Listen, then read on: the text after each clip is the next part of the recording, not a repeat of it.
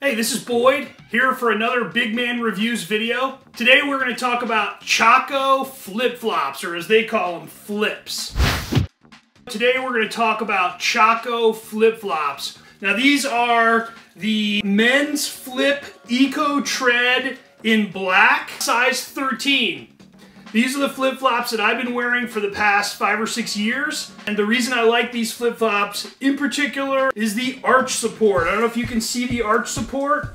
I'm going to bring it forward so you might be able to see that. This arch support is key. In fact, I have what's called plantar fasciitis. Your arch can collapse and it can start to really damage your foot. You can get bone spurs, etc. And so I had to stop wearing flip-flops because of that, until I discovered the Chaco Flip. Chaco calls their midsole the Love Seat midsole, and on their website they claim that it is certified by podiatrists. And through the seasons, Chaco seems to like to change the colors up of this flip-flop, which is probably a good idea. They even have a custom flip-flop that you can make for yourself, where you can choose different colors on the shoe. Myself, I like black, and it's a good thing because Chaco is consistently offering a black flip-flop. It's very rarely on sale. It's usually full price. It's probably, I'm guessing, probably the most popular, but that's the one I like, so I just go straight for that if I can, and only mix it up with different colors if I really like the color I see, or if for some reason I need to buy an extra pair and they don't have black flip-flops for sale. But generally speaking, the Chaco black flip-flop is my go-to. It's nice and durable.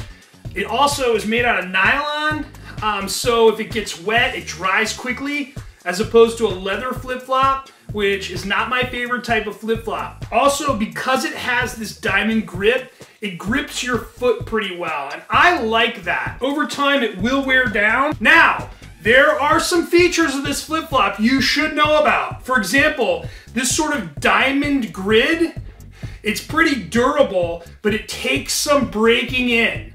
It can seem a little abrasive at first. In my experience, it takes probably, I'd say, 4, 5, 6 times of wearing these before you get used to it. It's got a non-marking sole, so if you're ever on some sort of surface that doesn't allow marking, especially if you're on a boat or if you're on, I don't know why you'd wear flip-flops on a tennis court, maybe a gym floor. 25 years ago, they were pretty much just for the beach or the pool. But now people wear flip-flops all the time. It's pretty much what I try to wear almost every day in the summer if I can pull it off, which I can't always do, but I love wearing my flip-flops. I have had one pair blow out, but that was after, I think, 3 or 4 years of use, so not terrible. What other features do I like? It's very juggleable. So if you're into juggling flip-flops, there you go. You have that option. Thanks for watching this video on Big Man Reviews. You can see the next video by clicking on the thumbnail, or click on the Big Man Reviews icon to subscribe to this channel. Thanks again. Easy juggleable flip-flops are fun. You can even just do 2 with one hand. Sometimes that works. Maybe throw one behind the back and catch it.